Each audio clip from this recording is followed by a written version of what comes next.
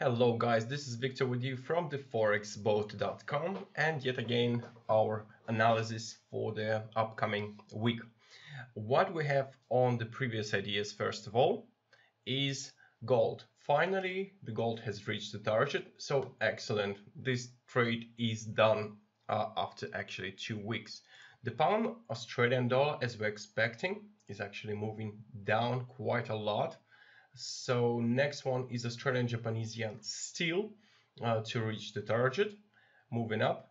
And we had the last idea was on the Australian Swiss franc. Here we're approaching the first resistance, which is quite strong. We will need to see whether price will break or not. But overall, we can expect breakout and maybe a correction down. We are yet to see, but the first profit is to be reached very soon. Now we're moving on to actually our today's idea, and this is a pound versus Swiss franc.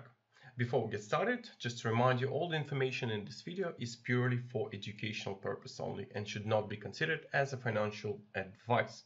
What we have on the pound versus Swiss franc on 4-hour chart is a actual bounce of the 200 moving average twice. You can see price bounce one time, price bounce second time, and this is actually this should result in some sort of correction. I have applied this Fibonacci from this level. You may ask why, because on daily chart this was actually the bottom. We only produced the spike below, so this is my original bottom on the 4-hour chart, and I would expect to pound Swiss franc to reach at least 1.1868, which is 23.6 Fibonacci retracement level.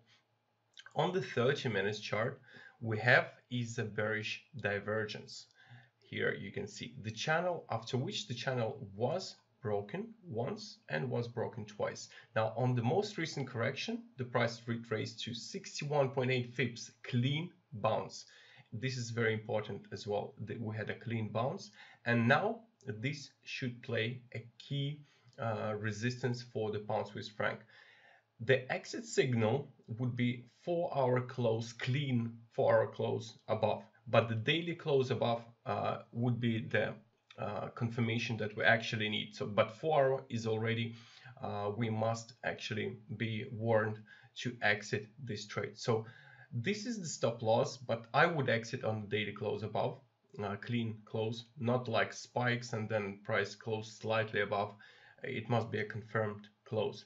And I would expect the price to be reached 1.1868 level. So this is actually the trade setup that I would expect it to be quite fast. And if you know, we have an Australian Swiss franc buy setup, and this is a pound Swiss franc sell. So what we can expect actually on our Swiss franc trade is price to correct down, which could provide yet another buying opportunity. So here is a short-term trade setup, guys. This is quite short. We might reach this target even today. This is only 150 pips, something like that. So the area for the sell remains between 120.20 and 120.00. So this is the key resistance. You can see we're approaching it right now, the psychological resistance, and 1.200, and also the moving average. So I'm waiting for this price to decline, and this is the trade setup for today. Thank you all for watching. Hope you enjoyed it. Don't forget to put the like and subscribe for our next ideas.